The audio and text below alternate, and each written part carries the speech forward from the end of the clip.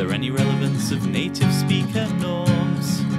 That's a question for TEFLologists. Is it better to focus on form or to focus on forms? That's a question for TEFLologists. If you use a textbook, is your classroom authentic, or should your approach be more learner-centric, from feedback to learner autonomy? We'll discuss it all on TEFLology. Hi, I'm Matthew. I'm Rob. And I'm Matt. And welcome back to the TEFLology Podcast, a podcast all about teaching English as a foreign language and related matters, presented by three self-certified TEFLologists.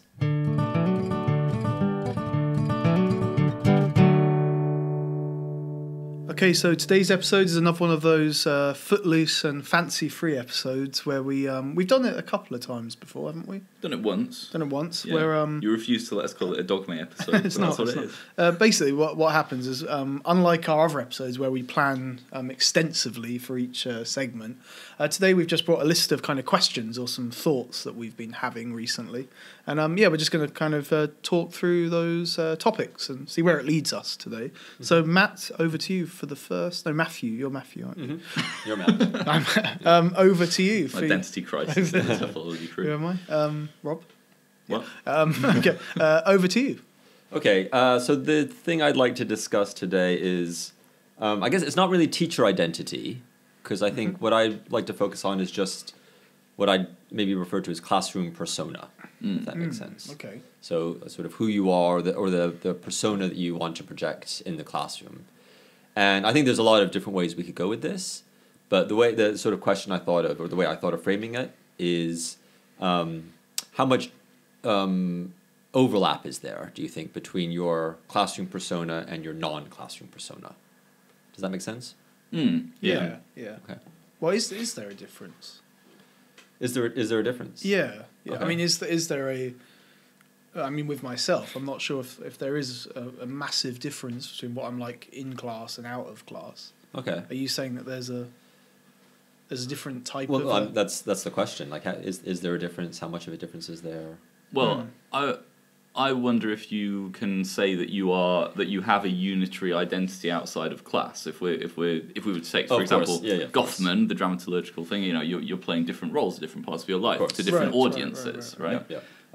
So I think there's obviously some overlap. There's always going to be some overlap because you can't completely section off different areas of your personality. Yeah. But you probably do tailor what the parts of yourself that you show to that particular audience, like you do to every other audience in your life. So I think part of it is maybe the type of interactions you have with people. So you have different interactions with your friends, your family, strangers, etc. Mm-hmm. And when you're interacting with your students, is there, I guess a certain, persona that you want to get across, that you think may be beneficial pedagogically.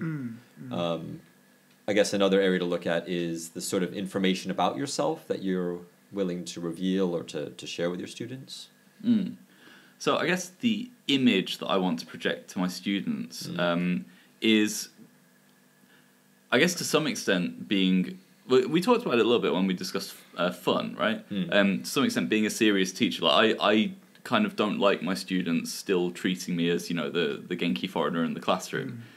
So I do make things fun, but I also like to a degree, show off when I know something, Okay. or like give the impression that I'm perhaps, more knowledgeable than I am, or whatever. I like to try and cultivate a bit of a serious persona in the classroom, but I still kind of keep things fun. I actually got the feedback for my courses a few days ago, and the students said, they commented on it being fun. So who knows? Maybe I'm failing.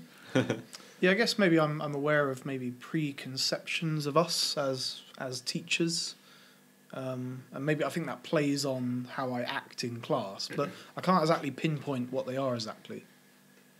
Do you mean specifically as maybe foreign maybe as as an English teacher, and then as a foreign English teacher, and then maybe as a university English teacher. I feel that maybe the students they bring certain ideals to class, and maybe I don't know if I'm trying to disrupt those or agree with those, or I'm not sure. I don't think I'm doing anything too outwardly different, really. But I am aware of them. Yeah. Do you reveal much about your personal life, for example?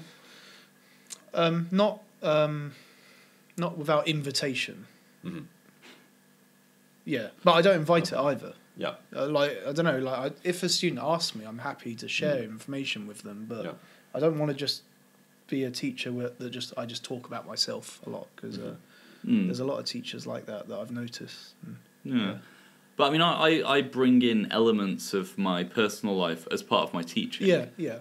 So like I'll use it as examples for students, things like that.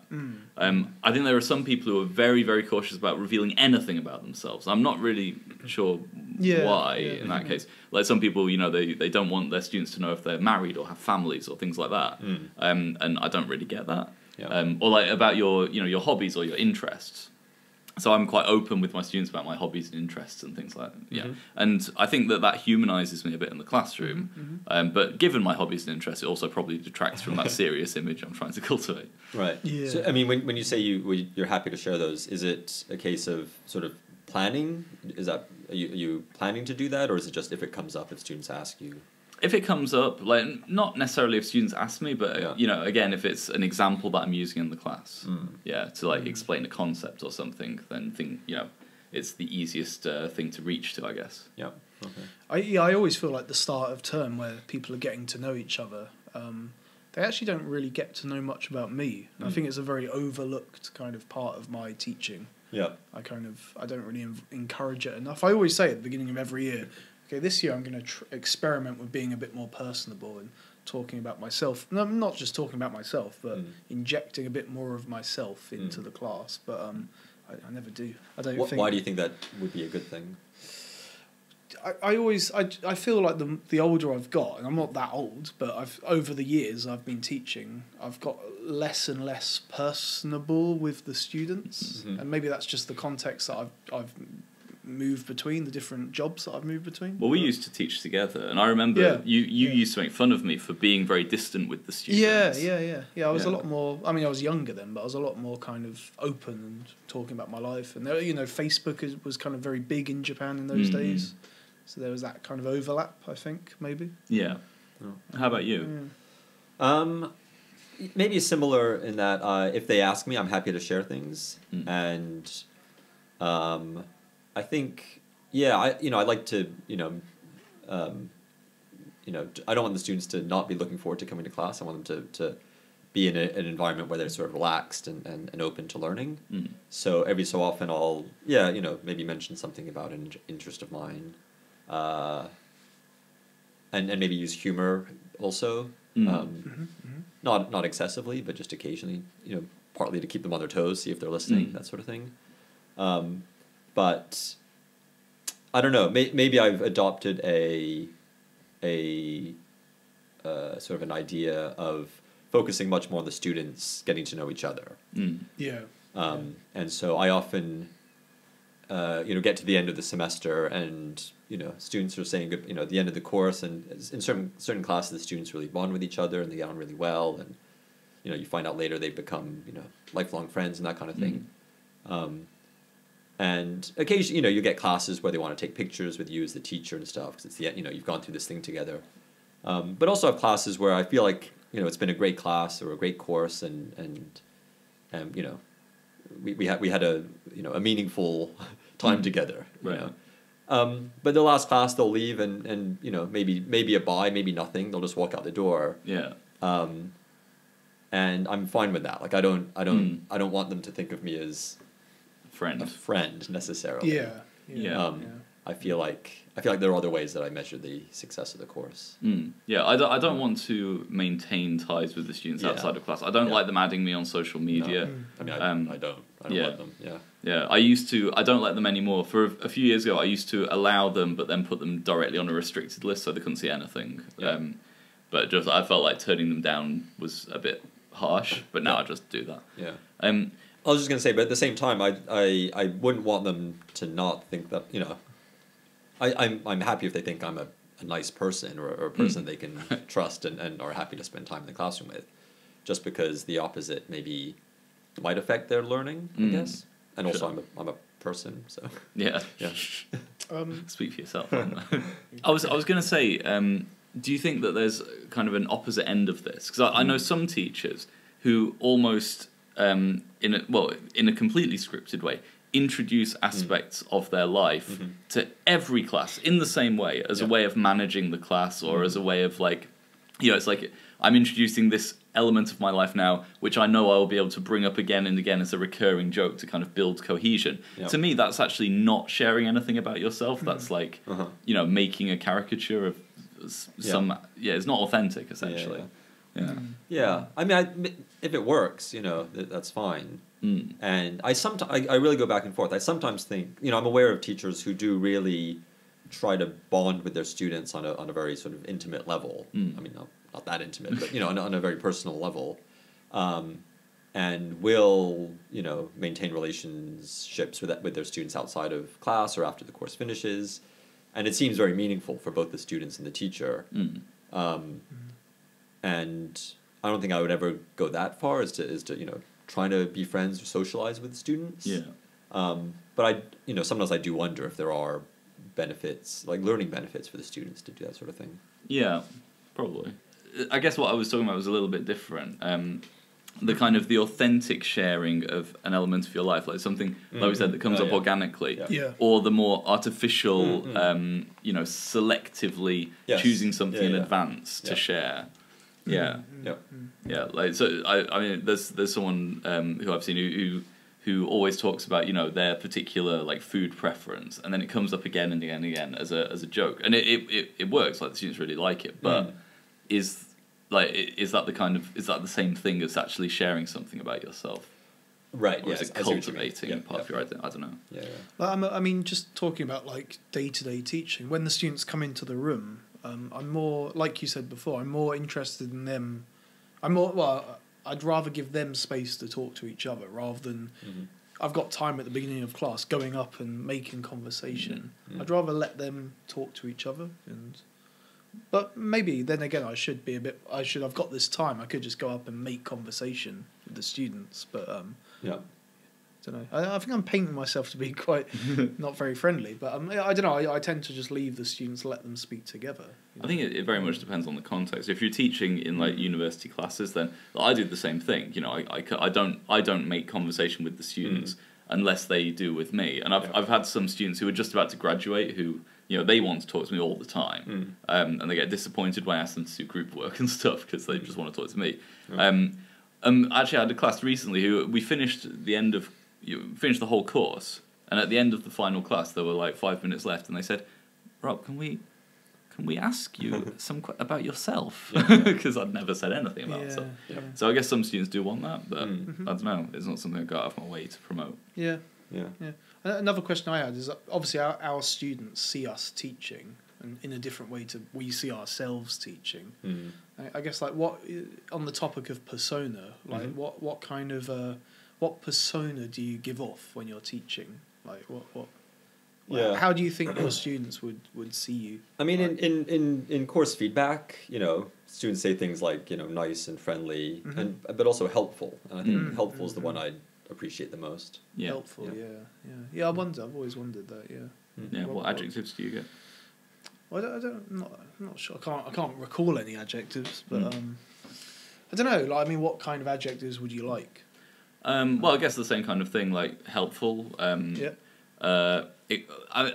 guess things less to do with character and more to do with things I actually did. So, like again, in my recent feedback, I got quite a lot of comments that when I didn't understand, he explained things in a way that I could understand. Or he very kindly took the time to explain things. It's that kind of thing, and I appreciate that. I had some feedback for that where this particular student, I know the class it was, they were comparing me to a teacher they had in the first term, and they were saying this teacher is, and they used 3 adjectives, but Matt is, and one of the adjectives was mysterious. I'm not sure what that means. Like, but it was. I think it was probably a positive. Means they wanted to know more about you. Yeah, I think so. It was a positive kind of. We don't really know much about you.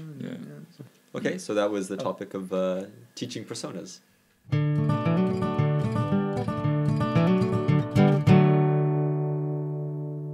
Okay, so for this section, I'd like to lead a discussion about games in language teaching and learning, and a little bit of a backstory to why I chose this topic.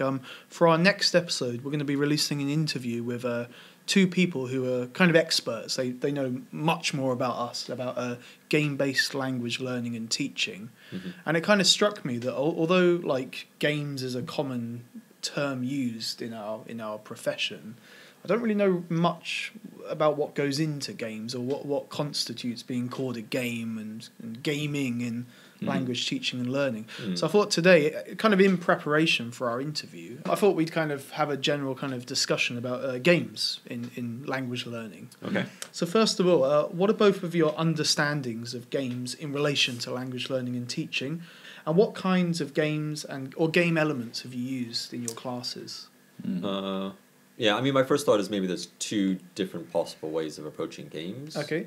One of which is a game where the sort of topic or the subject of the game is language itself, or the English language, or whatever language is being studied. And another way, which is it's just a game that anybody could be playing, but it's being done in the target language. Okay. That makes sense. Right. Yeah. Yeah. Yeah, I don't think I used any games at the moment, or gamification. I don't include elements of competition in class. But I think the time when I most did it was with kids. Yeah. But to be honest, like thinking about it now, it was mainly aimed at getting them to repeat certain phrases. Who can repeat the phrase the fastest or the most or whatever. So it wasn't really. I mean, I wasn't very good at teaching kids, and I wasn't trained to teach kids. So I think the games didn't actually fulfill any kind of potential for language learning. Yeah. At the time, they just kept the kids occupied, Yeah. Yeah. I haven't recently, but I have in the past used games. But they were more of the type where the sort of the subject of the game was to use the language. So like board games, like moving around and landing on squares and having to do something and that sort of stuff. Yeah. And I don't know. I guess I was always surprised at how that the competitive element. Students, even adult students, would respond to that and care about winning the game or not. Right. But I don't know if that actually played a strong part in helping them develop their language skills. I wonder if there's hard and soft games. Like for example, like there's games where they're actually a game. It's introduced as a game. It looks like a game. And then there's like more kind of the soft side where there's a game element. And the more I think about our teaching, like there's games there's some sort of competition in every class. Is there? I think so. Like simple information gap fill. There's a game element to that, isn't there? Like you're trying to win something. You could easily add we were trying to accomplish a task. Yeah. But is a task a game? Like doing this is a task. Is it a game? Is it a game to you, Matt? I don't know. Yeah. Yeah, I know that a lot of people include competition in their activities. I don't, and the reason I don't is because I'm a very competitive person in the sense that I don't like competing because I'm an extremely sore loser. Because I'm very competitive in that sense. So, like, whenever I've been in a classroom and there's been a gamified element, it's just made me go, right, I'm going to sit at the back and not get involved. I'm going to prefiguratively lose this. Yeah. And I know, well, I feel that some students would do the same thing. But, I mean, do there need to be others for it to be a game? Can you not just kind of... Well, no, I mean, obviously a computer game you do by yourself often, but then you're still playing against AI or whatever. Yeah. Yeah, I don't know. I guess the part that makes it a game is, I don't know, I mean, maybe we have to sort of go back and decide what is a game. Is there... So I'm wondering I think some people would regard it as being more of a digital-based thing. Okay. And then obviously there's kind of more kind of, what's the term? Board games. Yeah, board games, that kind of thing. And then there's kind of like small kind of activities you can do in class that have a game element to it. So I think it kind of covers all of it, I think. I guess what is a game element, though? Yeah. Does that mean competition? Does that mean winners and losers? Yeah, I mean, there's good... Maybe a sense of playfulness. That's extremely broad. Yeah. Yeah, I mean, then we're talking about play in the classroom, not games. But so with a game, I wonder, does there need to be competition? Does there need to be some kind of completion? or winning. I don't think there necessarily has to be completion, but I think that there has to be at least some kind of competition. Otherwise, it's not a game. What is it then? If it's not? I don't know, an activity. I know. Just thinking more broadly about video games. Uh-huh. Are they always competitive, like games? I guess the competitive side is winning or losing. Like you either win the game or you don't win the game. Yeah, you're not necessarily competing against another person, but you are, competing to do something. Right. Yeah, To get and I guess you somewhere. could view like you either complete the task or you don't as a game, but I'm not sure. Like I wonder to what extent, like testing. When I do tests in class, there's a game element to that. Like, the students are competing against each other. Are they? I think they are. Okay. What I'm makes not you think that? trying to make them compete against each other, but I get a sense that students they always check with their partners, and I mean, I guess there's an it's a aspect broader where game, isn't it? people can turn things into games that aren't necessarily intended as games.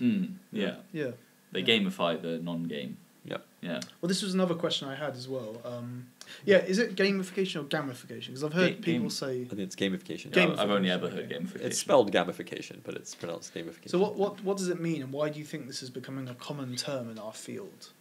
Because I'm seeing it more and more. I think one part of it is what I've seen more and more is I think we talked about in a relatively recent podcast, like the escape rooms. There's a language school in the States doing escape rooms, but in the target language. So I think that's another. I think just different ways of organizing courses. Saying this course is going to be organized around us playing this particular board games. Board games are quite popular now. People spend a lot of time playing them. Yep. And as just being aware of the elements involved in playing board games, going through rules, repetition. And there's maybe well suited for language practice. So gamification is it the process of adding a game element to something that traditionally doesn't have a gaming element? That's how I understand I would imagine it. so. Yeah. But I wonder if what's happening is gamification. If you're gamifying something that isn't a game, or if you're workifying a thing that is a game, if you see what I mean. Yeah. Like, so I discussed this in the interview with Xu Ming Tang at Pansig that we released. I raised the question of whether, like, the fact that something is work, it's a game, it masquerades as a game, but it is work, right? That just puts people off because of the nature of it being work or being study. Okay. Like, if you ever played those educational games when you were a kid, like, they weren't necessarily worse than the other games, but you were like, oh, an educational game. Well, I don't want to play that because it's an educational game. It doesn't matter what the quality of it is, right? Okay, so then how do you define work? Yeah. So a case where, like the escape rooms, or like a course where we're going to do this thing, but we're going to do it in the target language, and I guess some language support will be provided to help you through. But if the focus is on playing this game or getting out of the escape room, so there's an element of like we said, competition, but maybe challenge is probably a better word to describe. Yeah, maybe. Maybe going back to what you said at the very start, you said there's two types again. There's one where the language is right. The game is about the language. And then one where you're just the medium. using them. Yeah.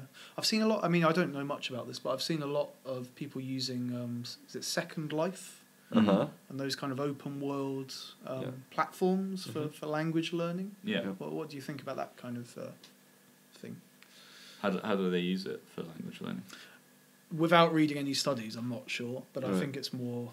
Well, I mean, I imagine people are kind of discussing how it might be used by learners, and that kind of thing. I think something like Second Life that's just like an open world, sort of like a virtual social network kind of thing, right? But I'm sure there's probably lots of people around the world who have improved their English just by playing online video games with big groups of English speakers. The same as any form of media. People who've improved their English through books, obviously, movies, subtitles, things like that. Yeah.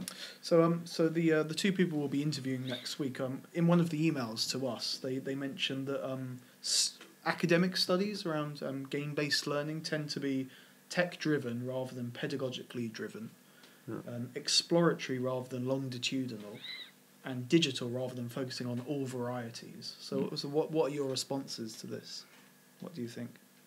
So the first point, I've been to presentations at conferences where someone's talking about using a game to teach things to students, but it seems to me that it's just they are into that thing. They're into that game. They're into the technology. I think I see this a lot with call, to be honest. Like people, it's more that someone's into the technology and less that they've got they've found an angle where they can talk about this technology in terms of the classroom, but it's really more that it's just they like it. Yeah, I remember maybe 10 years ago, my cousin, who has a very, very brief background in language teaching, but he thought, his idea was, they have these places where you can go in and play like Dungeons and Dragons and those sorts of games, and he thought just combine that with a language school. So like the in Tokyo, the Japanese kids who were doing that anyway, just say, okay, you're going to do it, but you're going to do it in English and with somebody who has the right skills to support you to do that. I think with the right people it would work. Yeah. What do you think, exploratory rather than longitudinal? I guess that means for the type of studies being done, that they're looking more at the maybe one-off experiences and how, not that I think there's anything wrong with that actually, but how learners are experiencing a particular game in a particular context, rather than how it's being used kind of over the time. Yeah, I guess longitudinal, it depends what type of game you're using. Like, it'd be really interesting to, if you were talking about those open world kind of games, if you tracked someone's language development over 2 years of them daily going in there and spending an hour, doing whatever, that'd be quite interesting. You could examine elements of their language production. Yeah. And all varieties. So I guess we kind of said that it's not just about video games, like games, more broad things, as far as I can tell. Yeah.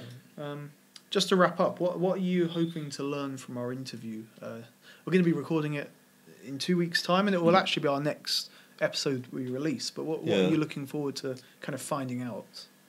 Yeah, I mean, just from the very, very sort of brief looks that I've had at the stuff that those two guys are doing, and it seems like a whole new world of stuff that would be hard or take a long time to sort of get into. So I'm hoping just to maybe learn some entry points or some entry points. Yeah. I guess how could it be integrated into more kind of formal educational contexts? Would be interesting. And also, what is a game? I'd like to know what their definition of a game is. Yeah. I'm hoping to find out more about what it means to be pedagogically driven. Like, how can you make a game with that in mind, rather than the actual game itself being at the forefront? Like, so that seems the hardest kind of challenge, I think. So I'm interested to find that out. Okay, so that's the end of this section. Games in language teaching and learning.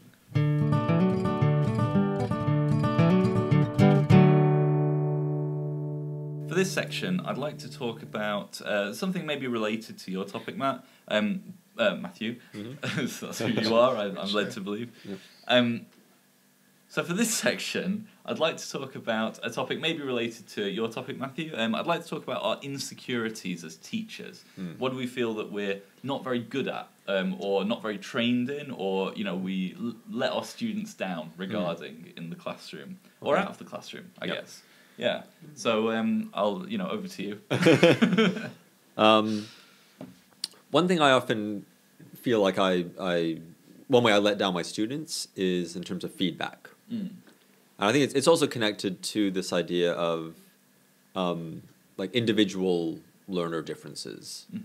So I always have this idea in my head, and I talk about it, and I when I'm talking to teachers that I'm overseeing, sort of say to them, this is the sort of progression that you might want to make is distinguishing, if you're teaching one course to a bunch of different groups of students, distinguishing between those groups of students, and then within those, you get to a point within those classes, you start to being able to distinguish different students' needs and that sort of thing. I'm aware that I often don't do that. Like in a class, I'm not thinking about, okay, this student needs this, this student needs this. I maybe treat the class as a group of students rather than bunch of individuals. And I think that often manifests itself in the feedback I give. Right. Where I don't, if you're giving feedback on a piece of writing or something that's different, but maybe in-class feedback. And again, I don't know how feasible it is or what I should be aiming for exactly. But I think that I'd like to give more specific individual feedback to students. I guess to an extent you're restricted by, the class size and the kinds of opportunities you have to give feedback and things like that. Yeah, but I mean, even teaching smaller classes, and to be honest, even I mentioned about writing, it's easier. But even then, I often maybe get to the end of the course, or you're marking however many essays in a short period of time, and you think maybe if I organized my time better, or if I knew what I was looking for better, then I could give better feedback. Right. Do you think that that's something that you want to improve, or that anything like that? Yeah, I think so. And do you have any plans? No. Right. No. I think partly it comes with experience, and partly it comes with maybe organization. Giving yourself enough time to do it properly. Right. Yeah. Like I said, I think in terms of feedback, I have very large classes, like 50 plus students sometimes, and so it's impossible to give the kind of feedback they want. What I normally do is I make space in my schedule if we do a test, the week after the test, I make space in the schedule and I say, if you want individual feedback, come and see me. I'll be there for these hours. And of the 50-something students, like 4 will come. And you think, well, okay, but you wanted the feedback, and you've got it. And I can go through their test scores and give them, proper, detailed feedback. But then, you never know, did the other students not come because they didn't want to, or because they were scared, or because they were busy, or you don't know. So, it's difficult. So insecurities. Yeah, a lot of my insecurities come from feedback as well, and especially with writing classes, how much feedback to give. Because a part of me wants to give good feedback, but I also don't want to spend too much time marking either. But then maybe I should be marking more to provide. You said the term letting down students. I kind of feel sometimes I'm not doing enough marking. Right. I'm doing it very quickly. But then again, when I do say to students, if you want individualized feedback, I'll provide that. They don't ask for it either. So then I kind of think, well, do I need to be offering more? What kind of feedback do they want? I wonder. Yeah, I have the same kind of thing. I was thinking about assessment. I feel that for me, I hate tests and I hate testing, and I think they don't really have that much of a place in my classes. I do them because I have to assign a grade. But I think that because I put a low priority on them, I sometimes underestimate the priority the students put on them, which is obviously very high. And so the students will get very worked up about the test, and I'll be like, what you stressed about? This is fine.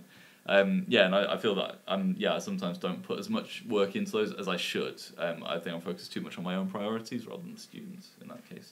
In terms of, you said letting the students down, I have some really good, when I'm in teaching, reflecting in action, I guess it's called, I have some really good ideas, and I think, okay, I'm going to go away and work on that. But a lot of the time I don't. I think that's a hard thing to do, to notice something when you're teaching, and to act upon it, for maybe later classes or later in that class even. I think it's quite hard to do that. I had a teaching assistant for she was my student in a course, and then she became a graduate student, and then she was my teaching assistant for the same course for 2 years running. And I remember in the third year, so the second year that she was my teaching assistant, there was a typo in one of the worksheets, and I said to the student, the students pointed it out to me, and I said, "Oh yeah, thanks for pointing that out. I'll fix that." And after the class, she said, "You said that to me when I was a student.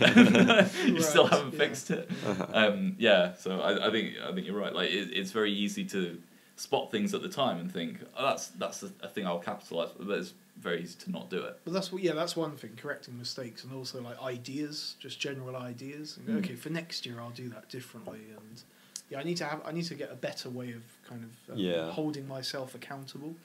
For that long term stuff. Yeah, definitely. Yeah, it's between classes, I always writing stuff down that I don't want to forget, but that's sort of on a week by week basis. Yeah.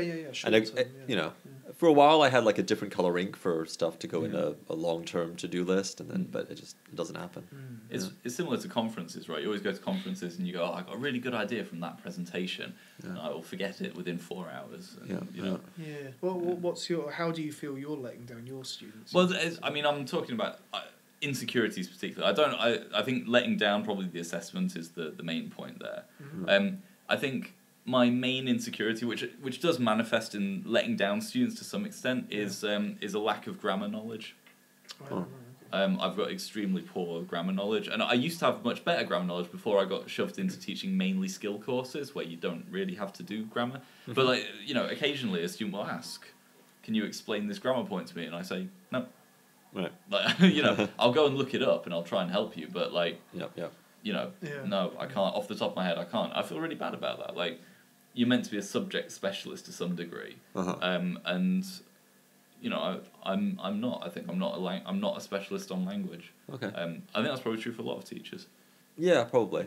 I don't know. I spent a lot, the first 10 years or so of my teaching career, mainly teaching course books that focused on grammar. Right. And got into that, but it's funny because, like you said, having like switched to mainly teaching skills courses, I don't know, like 6 months ago, a student asked me a grammar question, and I was stumped. Yeah. Yeah, I think I never had those years of I taught at a language school for 18 months, where we included, we taught grammar points, and I started learning the grammar then. Yeah. And then we taught the course together. We devised a course together where we had grammar points for 2 years, but then that was 7 years ago now. 7.5, nearly 8 years ago. And all that grammar knowledge pretty much has gone. But then I don't know. Do we need it if we're not teaching it? Maybe not. I think like insecurities goes back to what you think other teachers are doing better than you, perhaps. Yeah. What do you think they are? What do you think other teachers do differently, or maybe everything? Maybe going back to your point, what sort of persona do you want of other teachers in your own teaching? Yeah, I worry about being seen as, like I said before, about being seen as not serious. And I think not being able to answer grammar questions maybe plays into that. Because, you're seen as the foreign guy who just, that's your first language, and you're not an expert. And that's true to an extent, because it's not my area. Like, I'm an expert on other things, which I'm going to move into teaching in a couple of years. Which will be good, because then I'll actually be teaching something I'm an expert at, apart from not language. So yeah, it's difficult, isn't it? Yep. I mean, I'm working in a faculty that's not my field, I guess, not my main interest. So I'm trying. So that's one of my insecurities, trying to act like I know. And I've done a bit of reading around that area, but I'm not an expert, and I don't think the students think I am either. Right. But maybe they do, maybe they don't. I don't know. I've never really worked. I should ask, really, to be honest. Yeah. It's tricky. One advantage of teaching for a while is that you become more and more aware of. I get maybe another way to answer that is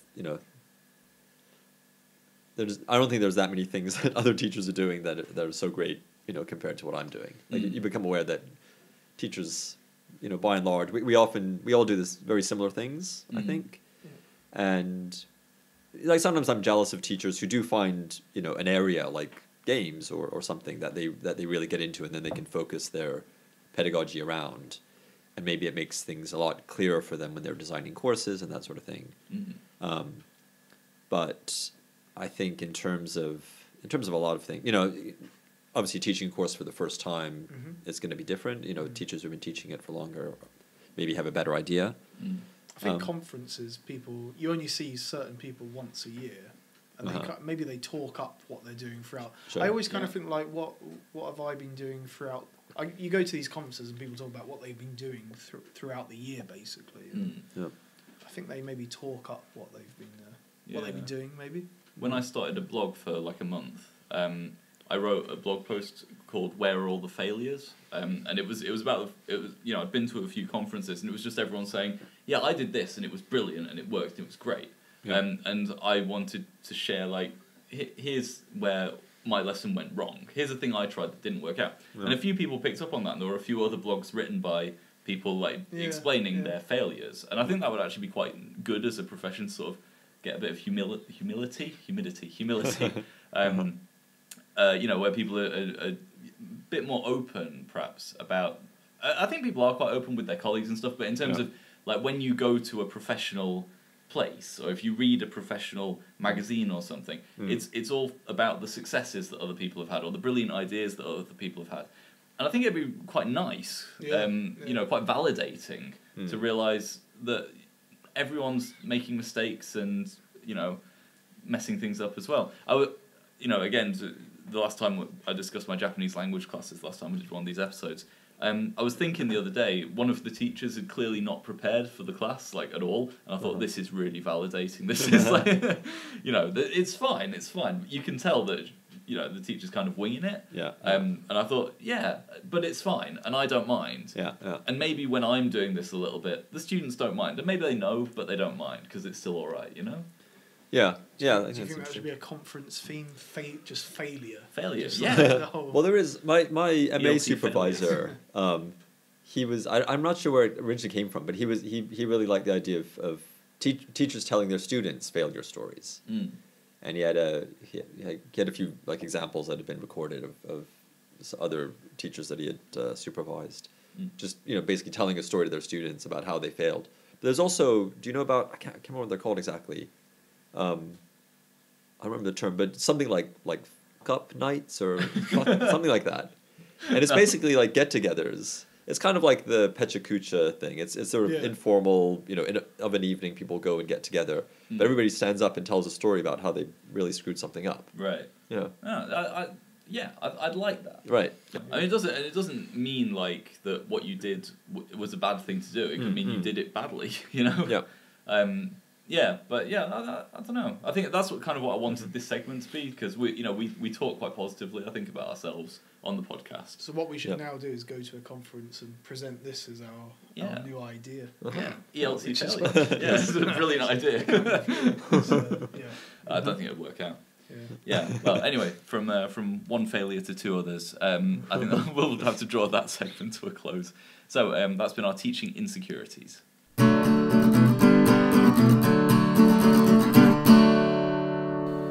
So thank you very much for listening, as always. If you'd like to get in contact with us, you can send an email to TEFLology@gmail.com. You can follow us on Twitter @TEFLology, where we tweet, I guess. On Facebook, we have a Facebook page which you can like and comment and ask us questions. We also have a book, Podcasting and Professional Development, a guide for English language teachers, available at Amazon, and that might be that it. Is it. And for our next episode, we'll be doing an interview with James York and Jonathan Dehan about game-based language teaching and learning. So stay tuned for that. Yeah. And, stay tuned. Wait for the next episode. Don't come back for that, I guess. Or, update your podcast stream. Yeah. Speaking of failure, this outro. So it's a goodbye from me. Goodbye from me. Goodbye.